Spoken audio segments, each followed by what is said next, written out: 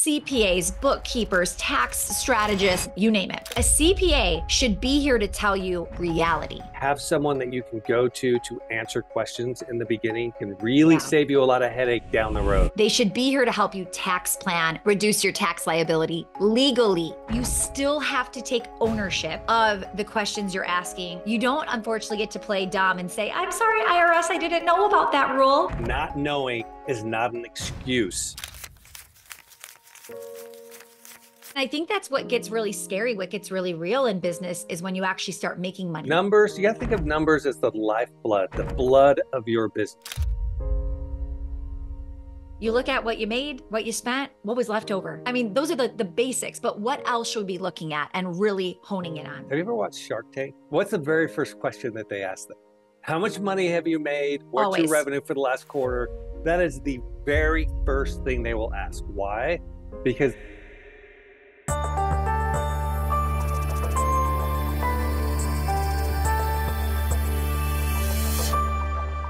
let your data direct you. It is like our motto here at Well Oiled. And anytime I'm working with a client has a question, they want to know, what should I do? Or what's the next thing? I immediately have to say, tell me the data. Like, fill me in. I need to see specific numbers because that data is going to tell me what I should do this week, this month, this quarter, this year. And without that data, you're fooling yourself into thinking you know what your business needs. So I'm really excited because today I'm going to be interviewing Joel Jensen from Prime Corporate. They are an agency that has CPAs, bookkeepers, tax strategists, people that do like wills and trusts, and you name it, okay? And this is one of those types of people that you need in your partnership, right? You need to make sure you have a CPA on speed dial. You need to make sure you have a lawyer in your corner. Like, there are certain people you need, and you don't need them. You don't want them when you need them, right? You want to make sure you have that relationship already set up and solidified before something big happens. And then it's not too late, but it would have been a lot easier trying to be proactive versus being reactive. So Joel and I, the conversation flew by. I couldn't believe we were 30 minutes into it. Normally, I'm not that excited about profit and loss and tax planning and all of that, but it was such a great conversation because he works with business owners. So he's telling us like what to look at, what he's seeing, what mistakes are happening. And what he notices too is when somebody comes from maybe a reactive CPA, a passive CPA, and then joins his firm, right? He's just seeing the differences in how business owners are showing up. He talks about what you're responsible for, right? I think a lot of us want to put the responsibility on the CPA, or we play dumb and say, oh, sorry, IRS, I didn't know that was not allowed, right? Like, no. He's like, this is your responsibility. Let me show you how to do this and what you should be doing, right? And then show you what the relationship of a CPA, business owner, right? Partnership, what does that actually look like? I will tell you, inside of Well Oiled, when people come into our program, we see a lot of, I kind of want to say the word weird relationships with a CPA. And I know that sounds weird to say, but it is. It's like some business owners don't know their numbers or don't want to know their numbers. They're like, I'm not a numbers person. I'm going to hire the CPA and act like he's the owner and see if I can ask his permission to hire. Hey, can I afford this? Hey, can I? And I'm like, whoa, wait a minute. You don't know how to look at your numbers. You don't know how to find your numbers. You don't know how to make a decision without your CPA. We don't want you being reliant on anybody, including your CPA. They are there to, yes, guide you, but you are the owner. You are the person with the responsibility on your plate because no one is going to care about your business more than you do. Okay. I want to share one more quick story before I bring Joel on. And we have somebody inside of Powerhouse and she's like, oh, I'm in this one program and it's free and I get it through the state for this. And it was like, wow, this is sounding like amazing. My first concern was, why would anybody hire us at Well Oiled if the states are starting to do this for free? And then she went on to continue the conversation that in this free thing that she gets, she talks to a CPA. And the CPA told her by looking at her numbers, you absolutely cannot afford to hire anybody.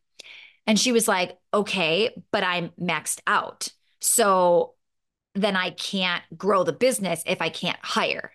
And he kind of was in agreement with her, like, well, yeah, you are at capacity, but you do not have the money to hire somebody.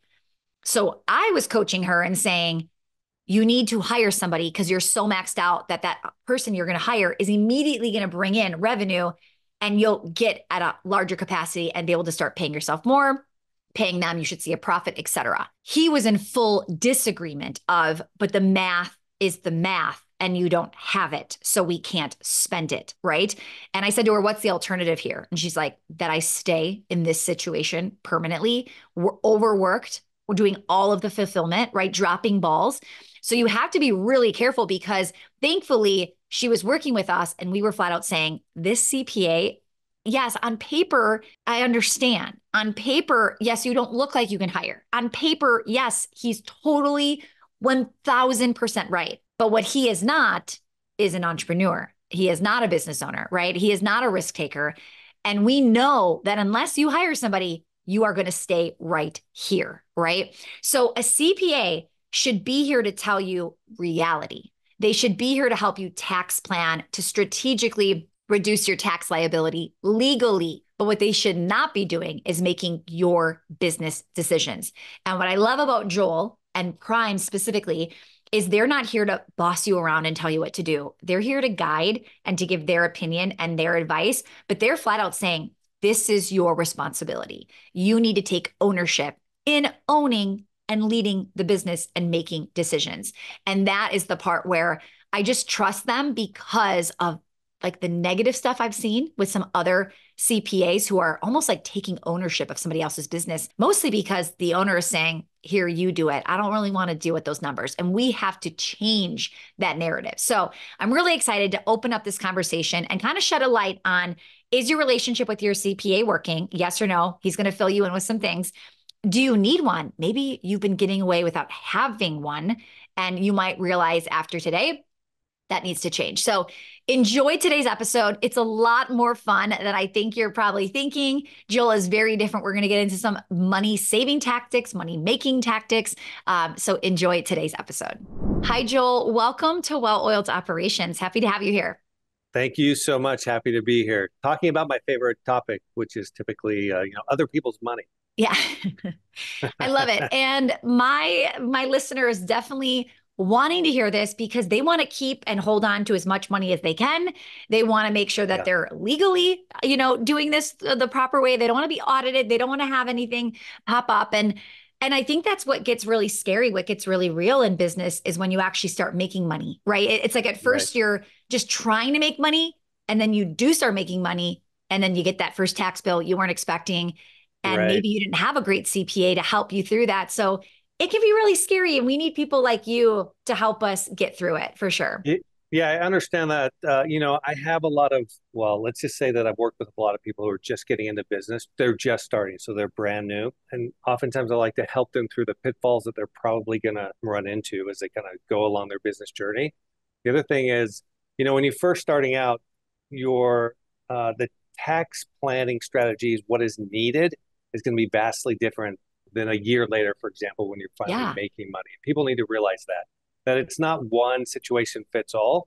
It should be kind of a constant look at what's happening within your business and how do I tax strategize around where I am within my kind of business life cycle. So, you need someone good that you can have on tap, so to speak, to help you through those situations. Yeah. We have a wide range of people listening, from somebody who probably is just getting started to somebody who's already, been making millions and have had many CPAs. Yeah. And what's funny is when I got started in business, I always was wondering like, well, when am I serious enough to need a CPA, right? Like it's still kind of a baby business. It's still kind of, but what's funny is when I felt like I actually needed one, I felt like it was not too late, but I wish I would have had one sooner. Right. Because I needed it when things weren't going the greatest because of mistakes I made because I didn't understand fully the tax law. And honestly, in the beginning, I would say as soon as you decide to go into business and have what we call this profit motive kind of encompasses everything we do from a business perspective. I like to say my actions will follow my intentions. And so if I have the intent to make profit, then I have certain actions that will just basically kind of lay themselves in front of me as I start to spend money to produce that profit. So immediately as I think, hey, this is going to be a business regardless of its size, have someone that you can go to answer questions in the beginning can really save you a lot of headache down the road. is what we're Yeah. trying to prevent. I mean, guidance, right? We Guidance. absolutely, Yeah. we just don't know. We don't know what we don't know. We don't know what's coming.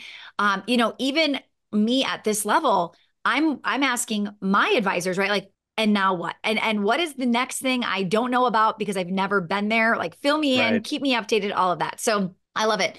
So first of all, can this is going to sound so basic, but can you talk about even just like a CPA, bookkeeper, accountant, the difference is which ones you need. And maybe somebody who Yeah. has one doesn't realize they need the other. Time to upgrade. Right. So it is interesting when you start to kind of dissect what the various aspects maybe of what I do. Typically, CPAs have a wide range of things that they can do.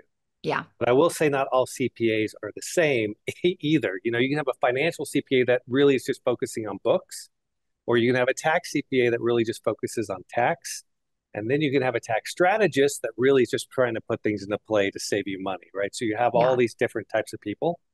And then there's the bookkeeper as well. Yeah. But So this already was gold for so many people because they might be thinking, wait, which one do I have? Who is yeah, my because they're CPA going to be naturally? different. Yeah, big Exactly. difference.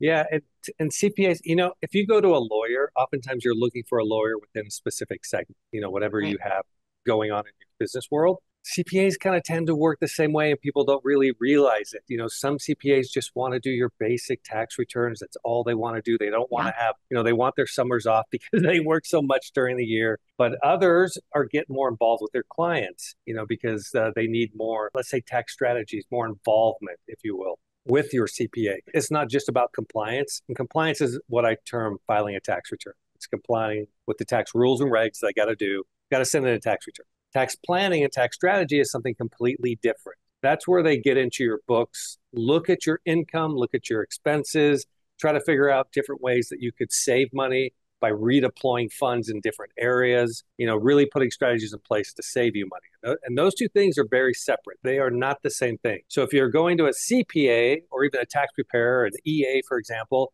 to do your tax returns, just realize if you want those additional services, they are not the same. It's not the same thing. Yeah. So getting really clear on what do I need, using those phrases in conversations of Right. asking specific questions to see, wait, am I going to get that? Is that something you specialize in? Or are they like, oh, no, no, we just want to do, like you said, the I tax just want to do return. your tax return. And if Yeah. that's the case, let them do your tax return and then find someone who can sit down and actually go through your business. Yeah, absolutely. I want to talk too about like what I've noticed is noticed because I've had many CPAs. I've maybe like 4 or 5 in 20 some years, Yeah. but I've also worked with a lot of people that work with CPAs. So I feel like I've seen a lot. And I've noticed that some are very proactive and some are very reactive. Like they're Right. here to tell you what just happened. And then there are some that are here to tell you things that they're noticing and things you need to be thinking about moving forward. How do we make sure that when we're looking for a CPA or we're questioning our CPA, like what do you feel like should be a standard for how a CPA does look at that information and get and feed the information back to a business owner? The first thing I would do is if I were to sit down with a CPA, I would ask them, when can I meet with you? That's your very first question. Oh, okay. And sometimes people get confused. They'll sit down when it's time to do your tax compliance work. Let's say, like right now, for example, hey, I'm going to sit down. I'm going to do my 2023 tax return, and I'm going to sit down. And I'm going to have this conversation with you. Hey, CPA Joel, what can I do to lower my tax burden for 2023? And my response is going to be, it's 2024, man. Yeah. Why were you sitting down with me last year to go through this information when we really could actually do something? Because now all I can do is kind of comply with the law and see the Right. results of what you actually did. So I would say, how often and when can I meet with you? Because if I'm meeting with you, let's say now for 2024, now I'm being proactive in what I'm doing this year. If I'm trying to sit down and look at 2023, not much I can do. Let's call it reactive. So really, it's up to the business owner to get that relationship with the CPA and start meeting them with them throughout the year. Yeah. And I love that. Like take on the ownership of being the business owner and owning and protecting your money and going to Yeah. them with saying certain things. I think sometimes we think, well, that's their job. That's what they should be doing, right? However, you have a responsibility too. So really go there understanding. And I think this podcast is going to be a great example of like what you should know and what you should be doing and all of that. So I'm so happy to hear that. Now, I know we're recording this at a specific time of year and the podcast will live on for a few years. So, what is a great month out of the year? Like, how early is too early to say to my CPA, I want to talk about this upcoming year? Okay. So I would say between January and April 15th is maybe not the best time. Don't bug them Just then. Okay. because their attention may not be able to be kind of fully directed towards Yeah. you because of all the chaos that happens during those 3 months. Okay. So what I would say is like I would say May rolls around, June at the latest, I would start having those I love conversations it. because June is like the midpoint of the year. Yeah. So I have some history now. I can tell you what's been going on up Yeah. to this point and what I foresee happening the rest of the year because now I can start to make some changes. If Love I'm it. waiting until December, while you still can do some things, I would say you're missing the boat. You've just Agreed. Yeah. wasted like 5, 6 months of planning, spending, getting things into place that you would have had you met earlier. So Okay. I'd say as soon as April 15th is over, let's give our wonderful, Yeah. uh, you know, Maybe not like see, April 16th, like maybe maybe just a not April few. 16th. They are probably sleeping somewhere. It's the Yeah. one Yeah. day that they hide. Yeah. But May rolls around, let's start, Okay. let's get into it. So good. And then I love, Joel, that you're saying no, December's not the best time. Now, if you hear this December 1st, you need to do it now, but it is not ideal, right? It's We not want to ideal. get more time. Yeah. Yeah. So, okay. I love it. What are some things that you see when working with business owners?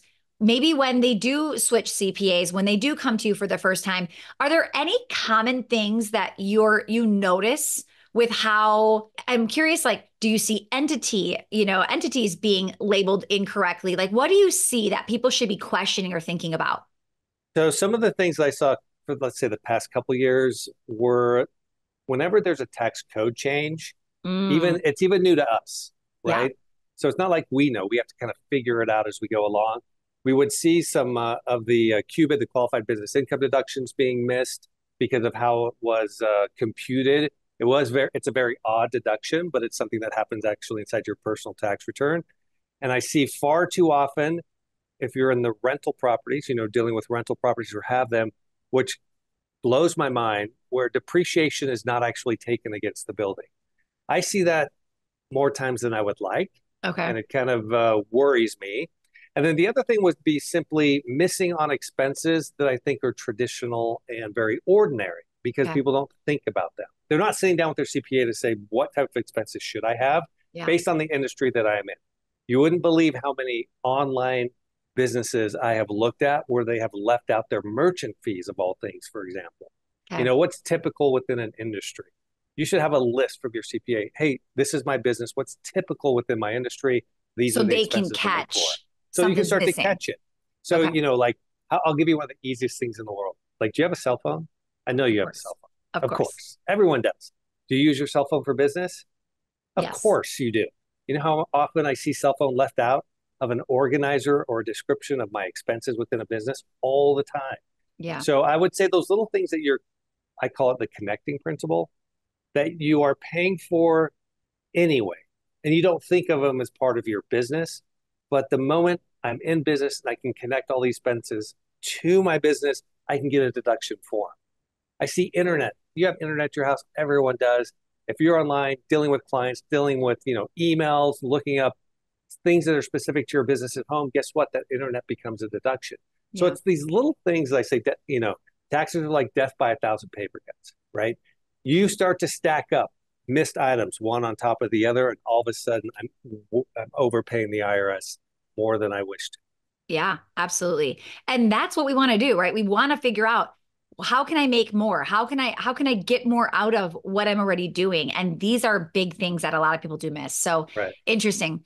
Talk to us a little bit about like I learned this, a few years in where I feel like my CPA became a Rolodex, right? All of a sudden, I didn't even know he knew a lawyer that could help me with my trademark, or he knew, Yeah. right? So can you talk a little bit about maybe people aren't thinking about utilizing a CPA as a trusted advisor and like how that even makes sense for them. Yeah. So I would say it even goes beyond professional services. Most Okay. CPAs know lawyers for Yeah. sure. I mean, I have a list of lawyers that I deal with and work with all the time. But you know what else I have? A list of other business owners. Mm, So I'm meeting, let's say I have, an average size clientele. It's maybe I have 300 to 500 clients that I'm working with. typically, like someone like me would traditionally only work with people that have businesses. So when you sit down within my office and we start discussing what's going on in your business, and you say, you know what, I really need a new website. I'm having some difficulties. I can't find anyone that's good. Guess what? I may be working with someone who is phenomenal in building websites. Right. So I have the ability, which I do all the time, connecting my clients into spaces that will help them from a business growth standpoint. Mm. So a CPA is always a good resource for not only professional services, Yeah. investment advisors, lawyers, all those people, but we also, you got to think of our clientele and who we're working with. We may be Mm. able to put you together for some definite advantages on your end. I love it. Yeah, it's so good to know. And I remember the first time my CPA referred me to somebody, I was like, oh, I wouldn't even have thought to ask you for, it just Yeah, didn't even click that he would be able to do that. And now it's one of the things I'm always thinking about, right? You yeah, have this Rolodex. It's amazing. All right, let's talk about numbers we should know as a business owner. So when you come into our program, we'll ask simple things like, what were your gross revenues last year? What was your profit margin? And it is shocking how many people will say to me in February, March, oh, I'm not sure. I have to wait to get my taxes back from my CPA. Like they yeah, can't, or like ballpark, like what do you think you made last year? Like, I don't know. The taxes aren't done. And these are people that are not looking monthly. They're waiting once a year to find out what's happening from this yeah. guy, right? Isn't that So hard? what should we be doing? Fill us in. Please I help mean, us with this. okay, so numbers, you got to think of numbers as the lifeblood, the blood of your business, because they give you the information that you need in order to make critical and those financial decisions regarding your business. And if you're unsure about where you are, it's hard to tax plan around it. We don't really work with hypotheticals, so to speak. So that's the very first question I would ask you if you sat down from a business perspective. I would say, how much money are you making? And I'm not talking about revenue. Well, I'd ask about revenue, but I want to know where's your income, right? What do we have to work with? And what are we trying to reduce, for example? And if you don't know that, how am I supposed to plan around it, Yeah. right? So I like to say this. I like to say use the first week of every month to get your books up to date for the last month. Yeah. So the first, let's call it 7 to 10 days of June, for example. I'll make sure that my May records are there. That way, if something pops, you don't know what's going to pop.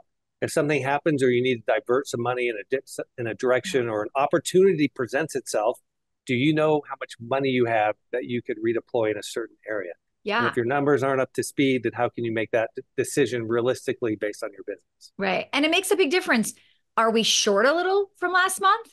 Are we ahead a lot from last month? I Yeah, mean, that makes a big difference in my decision on what I want to do today. exactly. That's exactly right.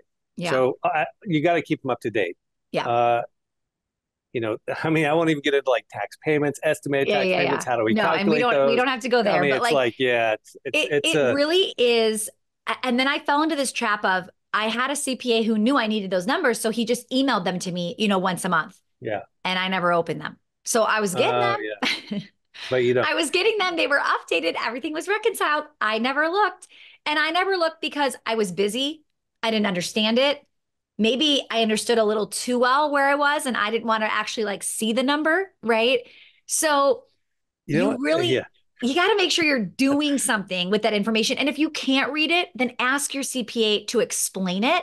But and all you got to do is you look at what you made, what you spent, what was left over, right? I mean, those are the basics, but what else should we be looking at and really honing in on? let me ask you this: have you ever watched Shark Tank? Have you ever watched that Of TV course, show? yes. What's the very first question that they ask them? How much money have you made? What's your Always. revenue for the last quarter? That is the very first thing they will ask. Why? Because that lets them know the value of whatever it is that you are offering them. Yep. And without knowing that, every single one of them is going to pass. Yeah. So it's not that I want people to be accountants. I understand that you don't want to be an accountant, you know? I mean, I'm not going to say it's the most glamorous thing in the world, but what it does do is it affects your money. And if you Yeah. care enough about your money, it kind of forces you to kind of take control of that aspect of your business. When you're bringing up Shark Tank, right? They won't move forward without knowing it because they don't know what to even do with you next. Like they don't have Exactly that right. data to tell them anything about your business. And if you are purposely blinding yourself to that data that maybe is sitting in your inbox that your CPA did send you, right? You are really not knowing what to do for this next month coming up. And that turns into not just next month, but next quarter and next year. And that's where it gets really scary. Yeah, and if I'm trying to maximize the cash flow back to me, I like to implement this little thing we call zero-based budgeting. But really, that's kind of just a fancy term for what I like to call question everything. Okay. So when I look at my income statement, and if I were to go through yours, I would start looking at your individual line items, and then I would break that down to its individual charges that are categorized into a line item.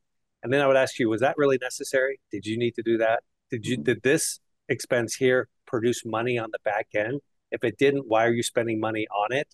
If you spent money on advertising, do I know how much it produced from an income standpoint? And if it was under what you expect it to be, then you go, why? Then you change to produce more money. I mean, when it comes to the operational aspects and making quick changes, you are always going back to your income statement, your profit and loss statement to see the revenue that was produced based on the money that you were spending. And that's great if you have a great CPA, Joe, like you, that's going to ask those questions and say, Yeah, hey, I see you spent 7,000 on Google ads. What'd you make? Because well, we've had exactly. clients that come in and say, well, I'm not making anything with Google ads, but I have to spend that much because my competitors are doing it. So we're like, hold up. You aren't getting clients from Google, but you're spending 7 grand. And this is a true story. You're spending 7 grand a month on Google ads because you think you have to. There are Yeah. people making those decisions. And guess what? They didn't have a CPA questioning it because the business owner was justifying it. They're like, oh, no, no, yeah, we need to. That's what we have to do. Right.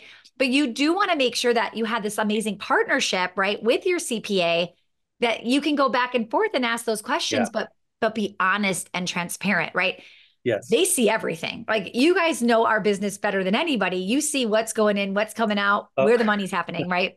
oh yeah, for sure. I mean, sometimes I think we need some kind of degree in psychology or something because if you're Yeah. going to talk to me about how much money you make, you're going to talk to me about every other aspect of your life and what's going on. So it makes it a very personal relationship. And to an extent, that's really good because if you're vested in me, I'm going to become vested in you, right? And that's kind of the partnership that you want from a CPA standpoint. You Yeah. want them to be vested in your life. Like I get Christmas cards and Christmas gifts and all kinds of things for my client because of the relationship I try to build with them. Because they know this person is a trusted advisor when it comes to my money and my life. And that's what becomes really, really important in that relationship. Yeah. So good. Joel, I want to ask about this daunting, tax world where the tax changes are happening and now the state's changing this and then the IRS changing that.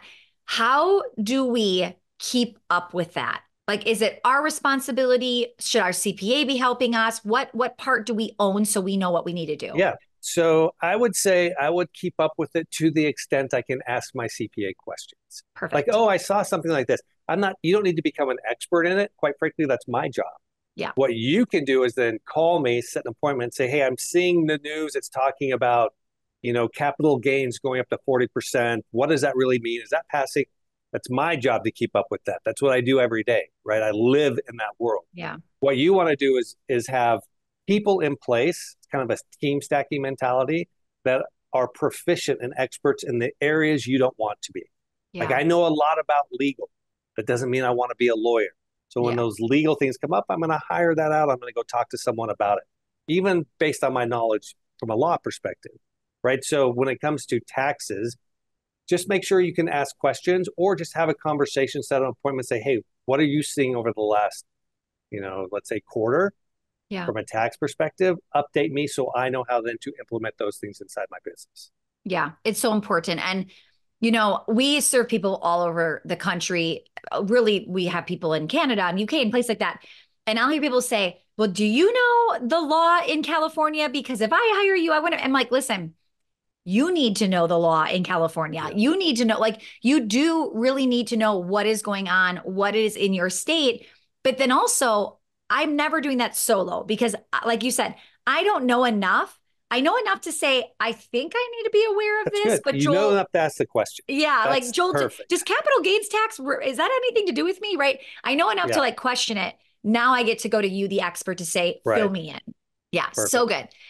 So that's really important. It is, even though we're saying you need a great CPA, you need a great bookkeeper, right? You need all these people, you still have to take ownership, right? Of the questions you're asking, the things you need to be aware of. You don't unfortunately get to play dumb and say, I'm sorry, IRS, I didn't know about that rule. Please forgive You know, me. They you don't know care, right? they don't. The IRS actually, so people will bring me in, when they try to deal with the IRS. Like I had someone, they're not clients, but I have a lot of friends, I'm Yeah. happy to like help them out. And they will sometimes bring me letters where they try to deal with the IRS and specific issues. And the IRS actually has language within some of their responses that says exactly what you just said, that not knowing is not an excuse Yeah. not to do it. The IRS says if it's out there, you should know it. Not knowing is not an excuse. Yeah. So And make sure it's you're aware. it's good to hear that because a lot of business owners will say like, well, I don't keep up with that. I don't that why would I need to know that? They are expecting you to know that when you sign up 100%. to be a business owner. Yep. We're Yeah. all charged with paying our own tax, and the IRS puts the responsibility on you. Yeah. So Yeah. having that partnership really helps you out in the end. Oh, it does, right? Because it's a lot like that scares me even just saying it out loud. Like it is my responsibility because I know I'm not smart enough Yes. in that area to understand it. But that's why we equip ourselves and build these amazing partnerships with people like CPAs, like lawyers, right? People that's this is just their wheelhouse. Yeah, so Correct. amazing. Yep. Okay.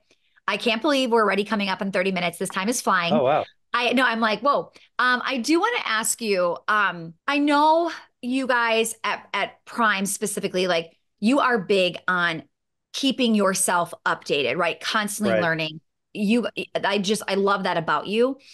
Not every place is like that, right? My first CPA was somebody that had done it for many, many years and was probably behaving like he was 20 years ago. But Right. there's a lot of new things going on and happening. So, what's the expectation there? And how do you guys at Prime constantly evolve yourself as well? Yeah. So we do lots of educational webinars, meetings, conversations. I film a lot of educational material going over these types of issues. I think it's really important for me to continually learn. If I thought that I knew everything, I would be lying. Okay. Which means that because the tax code and people don't realize this actually changes every year, that I need to keep on top of what is changing and how does that affect my clients. So if Yeah. I'm constantly learning, right, which I think is really important from a CPA standpoint, if they stop learning, I think they get stagnant and Yeah. they're not as proficient, maybe. But if I continually learn, that means my clients will be continually learning because I'm going to give them that information. So we do it through emails. We do a lot of webinars. I bring people on. I have these kinds of discussions all the time Yeah. because they're just that important. Yeah. I mean, think of like an analogy for people listening. Do you want a Facebook ads expert that hasn't learned anything new about Facebook since 2020? Absolutely Exactly. not. Like, it's just Absolutely not not. even like, why bother? So, you Yeah. want to make sure that your CPA is investing in themselves, educating themselves, putting in that time Yes. and energy because you're going to Absolutely. feel it.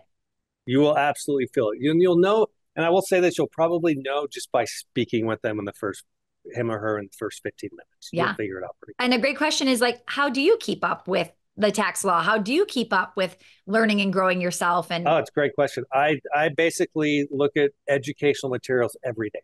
yeah, I Every day. mean, I'm looking at news, I'm on alerts, what's happening.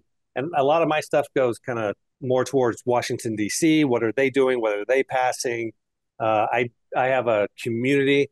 So I used to work for Ernst and Young. So it's one of the big four accounting firms. I was there for about a decade. yeah, And then as we have left, we formed communities, our kind of nerd community, as we yeah, call it, of a bunch of CPAs that get together and talk about these specific issues. So we are part of organizations I and all love these it. different things to kind of help us help our clients. Yeah, so good. Yeah. Okay, Joel, I could keep chatting with you. This has been so good. I would love for you to share. We are big Prime like advocates. I would love for you to share a little bit more about Prime, what types of services you guys offer, who you typically serve, and share more information with our community. Yeah. So we actually mostly serve business owners. That's kind of where we choose to operate. So we set up entities for people who are just getting into business, Yeah, and we actually help people who are already in business who maybe have set up entities incorrectly. So we can maybe show them a better way to yeah, structure things that would be more beneficial from a business standpoint. We Yeah. do wills, we do estates, so we do wealth planning as well. Those things go hand in hand with each other, especially when we're business owners. We do corporate credit to help you get the credit you need in order to go pay for expenses that produce income. And then we do tax related services. So, educational services that we have, tax returns, we do compliance work. I think if we're only doing compliance work, we're missing half the battle. I think tax strategies, creating those tax strategies that are going to put money back into your pocket then are shown within those tax returns. So we kind of put those two Yeah. things side by side, which are equally important. Yeah, amazing. And, even just the entity situation, I set up my business as an LLC and then was advised, hey, it's time we try to actually get you as an S Corp. So you Right? might be thinking, oh, no, I'm fine. I did it right. And my person advised me to do it. Yes, but sometimes they advise you, okay, that benefited you maybe 5 years ago, but today, maybe it doesn't make sense. So it's really, really important to understand that too. Yeah. So everybody listening. Yeah. So that is one aspect of your, I always call it the business life cycle as you kind of go through it all. Yeah. That, what is good for you today, something maybe different a year from now, even. So always keeping on top of it, speaking with experts to make sure that you are always, on the top of your game. Yeah, I love it. So if anybody's listening and wants to get more information about Prime, wants to set up a consultation with them, you can go to primepartner.info/woo, WOO. So it's primepartner.info/woo.